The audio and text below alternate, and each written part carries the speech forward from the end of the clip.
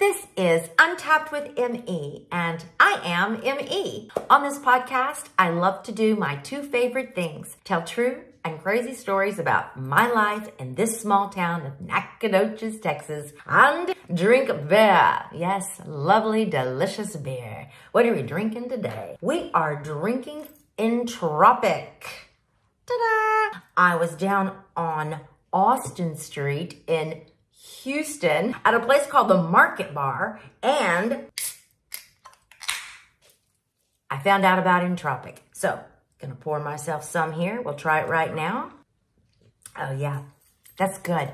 That's real good. You know, sometimes a beer tastes better in your memory when you are doing something that you really enjoy when you have that beer. So when I had this beer for the first time, I had it with a really great salad and a really great friend. And so yeah, great memories then for INTAPPED.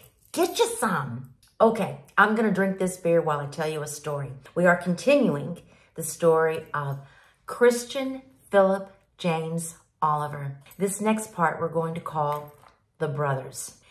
Into the court of Judge Jack Pierce come the two Rubalcaba brothers to tell what really happened out there on Camp Tonkawa Road that day in 1998. We know that we got an older man lying face up in his front yard. He is shot in the face. He is beat in the face. His name is Joe Collins. But good Lord, why? Lonnie Rubalcaba is just 16 years old when the crime occurs. Benny Rubalcaba is 15, y'all. Regardless, the state is playing hardball. They charge them both with capital murder. They certify those boys as adults. The state can't execute them for capital murder because they are minors, but they can send them away for life. 15 years old and done, y'all. Worse, they would be sentenced to an adult facility. These boys would be locked up with some of the worst criminals out there, y'all. The state has a plan. When I say the state, I'm talking about the prosecution representing the state of Texas. That would be two men, Tim James and Mac Cobb. Tim James is our reigning local Nacogdoches DA. His former gigs include the Houston Police Department, the Organized Crime Unit for the Texas Attorney General, and the Organized Crime Liaison in Kosovo for the U.S. State Department. Okay, this guy is fierce. And Mac Cobb is an Assistant Attorney General in Texas who specializes in capital murder. So James and Cobb are going to work those boys, and they know what they're doing. The state offers each boy a plea deal. Tell their story to a jury and get a light sentence. Benny would get 5 and Lonnie would get 10. That is Christmas for these boys, y'all. But they are going to have to face the man whose life is on the line, Khristian Oliver. They are going to pin the crime on him. If he is acquitted and gets out, what would stop him from finding those boys and murdering them too? So this is crazy poo-poo scary for young Lonnie and Benny. Mama Rubalcaba, she's sitting in the courtroom to be sure that they find their courage. While they testify, she sits in the courtroom across from them and she nods her head in encouragement. Well, Judge Pierce has to tell her to stop that. You can't do that. But they do tell their stories, and I'm going to tell you what they have to say. All right, let's have a little beer before we begin. Okay, it's about 6 p.m. on March 17th, 1998. It is spring break for the boys. They are spending their day riding around the country in Cushing, that's in Nacogdoches County. They're out there among all those majestic pine trees. They are in Khristian Oliver's truck. His girlfriend, Sonia Reed, is with them too. They all say that they were not smoking pot. The truck still smells like pot when it is found the next day. There are zigzag papers on the floorboard. They were all probably smoking pot. How does this strange group know each other? 2 Hispanic teenagers from Nacogdoches County, a 25-year-old white woman, and a 20-year-old black man from Waco, Texas. Stay with me and I will tell you that crazy poo-poo story. Khristian compulsively looks for a place to rob. Osborne's Liquor and Gas, Mall Grocery, Larry's Country Boy Store. They wait 1 hour across the street from the mall store for the people to close. Khristian says he and Sonia, they need the money to get back to Waco. One boy objects and the other says nothing, so they don't rob those stores. They decide instead to head out to see one of Sonia's friends. Sonia wants to see if she has some pot. Maybe she will loan them some money for the ride back to Waco too. The friend lives off of Camp Tonkawa Road, so they head down Camp Tonkawa Road. Khristian sees a small house tucked beneath some trees. He suspects no one is home. He decides to rob this house. Khristian parks the truck down the road and goes up to the door. He calls out, "Hello?" He hears nothing but the yips of a little dog. He sees a padlock on the front door. He sees a padlock on the back door too. He goes back to the truck to get 3 things: bolt cutters, his pistol, and one of the boys. Lonnie and Khristian walk back to the house. They break the padlock. Room by room, drawer by drawer, they take apart that house. They take the rods and reels by the front door. They stack a rifle, a TV, some guns, some bows, and a VCR in the living room. They're going to take it all back to the truck. This is the home of Joe Collins. It is now close to 7:30 p.m. It is dark. Suddenly, they see the headlights of a car flash into the windows. Joe Collins is home. Joe sees the broken padlock. The lights are on. The TV is off. He knows he left that TV on. He sees his stuff stacked in the den. He knows what's up. He sees that his trusted old .30-30 rifle has been thrown on the couch. He grabs it. Lonnie and Khristian have run to the back of the house to find an exit. But the back door is blocked by a bed. The next thing they hear is, "Mother uckers!" Lonnie never sees the rifle. He never sees Joe Collins. He just sees the door to the room he is in blow open. He slumps to the floor. He's been hit. One bullet has gone through the left and entered into the right. Joe Collins steps out of the room to reload. Khristian follows. Lonnie hears Joe reloading that rifle. A .30-30 is an old-timey gun with a lever action. He knows that sound. Then he hears shots, and then more shots again. Khristian runs back in for Lonnie. He is bleeding out in that leg. He takes off Lonnie's belt. He ties it around his leg to make a tourniquet. Now he's got to get him out of the house. But Lonnie is a very big boy, about 260. Khristian wraps his arm around him, and with the other arm, he grabs a .22 rifle leaning up against the bed. He wants that. Together, they hobble out of the house. As they step off of the porch, there is an obstruction at the foot of the steps. They will have to step over it. It is the body of Joe Collins. He is lying face up. If Joe Collins could see, he would be looking up into that sky to see those pine trees on the land that he loved. But Joe can't see anything. He is dead. Side by side with him is his .30-30. The last bullet jammed in the chamber. Khristian can't take Lonnie any further than the drive. He drops him there. He frantically calls out for Sonia, "Bring the truck around!" Benny is in the passenger side. He sees his big brother bleeding on the drive. He hops out and runs to him. Lonnie is trying to re-secure the tourniquet with his own belt. He is starting to recognize the full magnitude of that injury. He says, "I was very scared. I had blood all over my pants. I started thinking I might not make it to the hospital." Benny is lifting Lonnie off of the drive when he hears a loud smacking sound. They both look over their shoulders to see Khristian standing over the helpless body of Joe Collins. Khristian has picked up that .30-30. He holds it by its barrel and he swings into the face of Joe Collins like he was swinging a golf club. That is a quote. To Khristian, that .30-30 isn't anything but an old piece of wood and some steel. He is going to take that .22, but not this old gun. But that is the gun that means the most to the Collins family. Joe's son Alvin says that gun was special.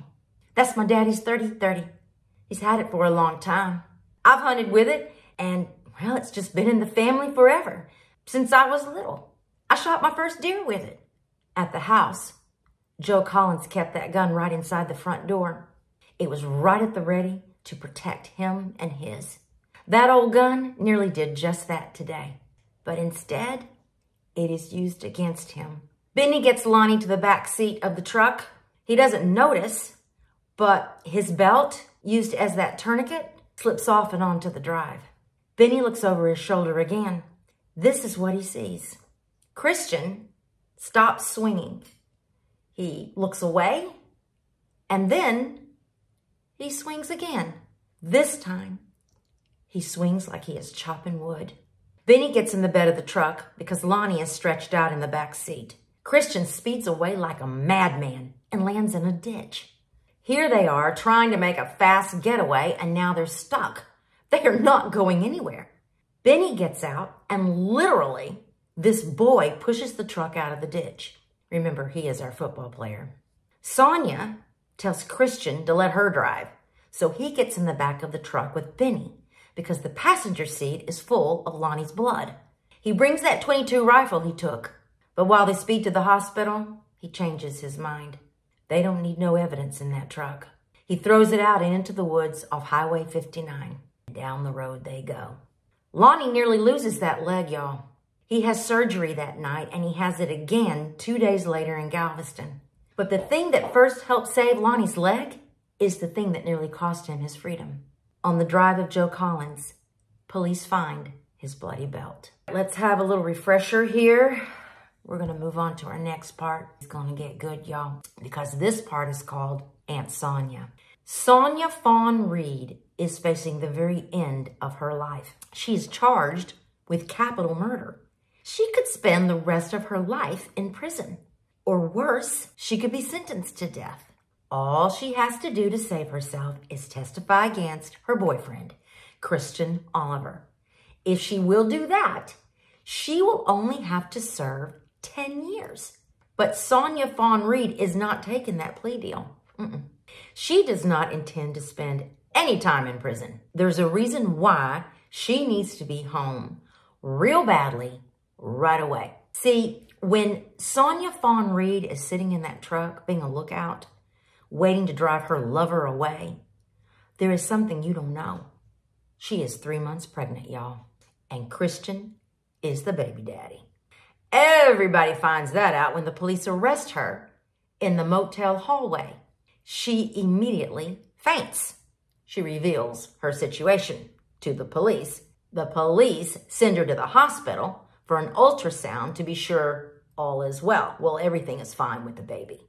Sonia is oddly giddy with excitement. She can't wait to be a mommy. This woman does not understand the gravity of the reality before her. She says no thank you to the state's offer. She will bet her life on a trial by jury.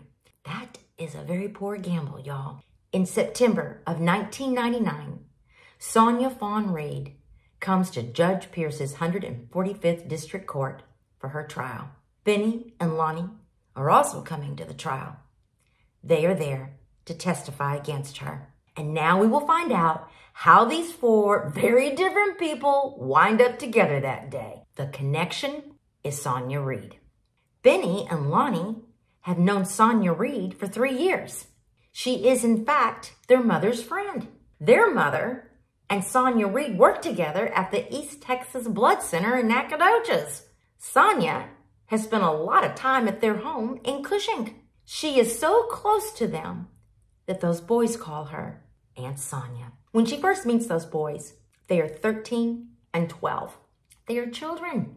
About a week before the murder, Aunt Sonia comes down to visit the Rubalcaba family. She brings her boyfriend, Khristian. They live together in Waco. She tells the boys to call him Kit. On Friday, Aunt Sonia and Kit pick up the boys early from school. Benny is in the 9th grade. He goes back later for football practice and play rehearsal, things that kids do. On Saturday, Aunt Sonia lets the boys play with Kit's guns, a .38 Special and a .380. On Sunday, Aunt Sonia lets one of Lonnie's friends ride with them to a little country store in a place called Sackle. He is 14 years old. It is 4 a.m. They are not there to buy soda, y'all. Kit runs in to make a robbery. While he does so, Sonia says something to that little friend. She gets real serious, and she says, "If you tell on my father's baby, I'll kill you." On Tuesday, the day of the murder, Aunt Sonia and Kit take the boys for a drive among all those lovely pine trees. Aunt Sonia goes into Continental Liquor and buys the boys a half gallon of vodka for the road. Aunt Sonia says nothing to Kit when he asks those boys 3 times to help rob a convenience store. At Mr. Collins' house, when Kit comes back to the car for the bolt cutters and his pistol, he asks Sonia, "Who's with me?" What he means is, tell me which one of these boys I am going to take into the house. And Aunt Sonia says, "Take Lonnie with you."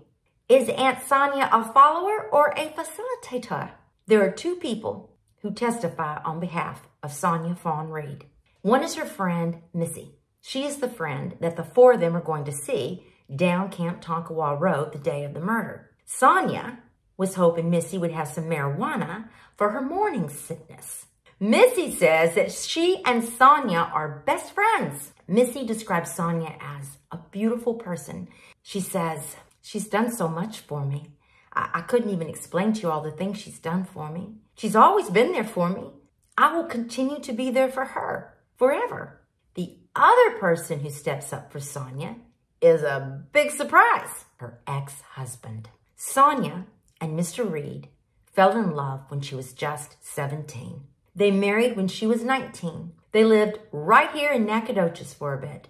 But about 7 months before the murder, she had an affair. The affair was with a man that looked a lot like her husband. That is because the man was his cousin. She moved to Waco. The cousin flipped out and followed her there. She got a job as a topless cocktail waitress. She moved in with Khristian Oliver. And now she has had his baby. Whew, there's been a whole lot of crazy poo-poo going on. What in the world is Mr. Reed feeling right now? Not what you would think. On the witness stand, he is clearly shaken. I felt compassion for her. Can I have a cup of water? The charges that she was charged with just didn't seem like her. I went to the jail to talk to her. But we weren't planning on just moving back in together. We planned on having some type of relationship and building on that friendship. I told her I'd always be her friend. Sonia and Mr. Reed once had a beautiful life. They had 50 peach trees. They had a dog and 5 cats. All that was missing was a baby. Mr. Reed says, we always had a dream of having a child together, and well, that didn't happen. But she had a child. And no matter how much you try to bury feelings for someone, they're still there. And I uncovered those feelings that are still there. That child still needs her someday. I write to her and encourage her to try to keep it together so that someday she can take care of her daughter. Mr. Cobb, the prosecutor, then asked Mr. Reed, "Have you seen that child?" Ooh, I bet every person in that courtroom got real quiet to hear that answer. Has he seen the love child of the woman he still loves? Where is that 8-month-old baby? With Sonia's mother. And yes, he is visiting that child. When Mr. Reed and Sonia meet, Sonia is living at a place called Browngate. It is for girls in foster care. Sonia had parents, but what they could offer was insufficient at the time. There were a lot of children, There were a lot of stepfathers. There was a lot of poverty. There were abusive relatives. There was an unexpected death of a young brother. Sonia's mother leans in on her fundamentalist Pentecostal faith. Faith was not making Sonia feel any less hopeless. At 16, she moved into Browngate. She would never go back home. When she was with Mr. Reed, Sonia did well. She finished 2 years of college. She got that good job at the East Texas Blood Center. But then the wheels came off the bus. She started telling everyone to call her Cat. She started drinking and taking pills. She started dating Khristian Oliver. She is 27 when she tells the court that she wants to reclaim what could have been. She says, "What my dream has been my whole life is to find peace and quiet. My family, my church family, my baby. And as far as getting out and getting involved with any other men, the only man I want is my husband back. And he would never do anything criminal or get me involved in anything criminal. He's a good man. And I just want a family, some plants and animals and in a church and to have peace." But the jury is not seeing Sonia, the animal lover and gardener. No, the jury is seeing the Sonia who helps steal a high-dollar boat for her boyfriend, who takes the plates off her husband's boat and puts them on the stolen boat. The jury is seeing the Sonia who swims in the pool at the Tides 2 motel just 8 hours after Mr. Collins is bludgeoned. The jury is seeing the Sonia who says, "Take Lonnie." The charge against her has been reduced from capital murder to engaging in organized crime. Still, that penalty is up to 99 years. Judge Pierce reads the sentence to Sonia Fawn Reed. It could have been just 10 years, y'all. She is sentenced to 99. There is an important detail about Sonia Fawn Reed that the jury does not know. She had recently lived in an unexpected place. She lived on Camp Tonkawa Road. Her landlord insisted on the rent being paid in cash. The landlord personally picked it up at her door each month. That landlord was Joe Collins. Next time, what will happen to the man accused of swinging that gun like he was swinging a golf club? And why is the world talking about what that Nacogdoches jury brought into the jury room? We will find out in the conclusion of Blood in the Pines. So subscribe and follow and tap into Untapped with ME.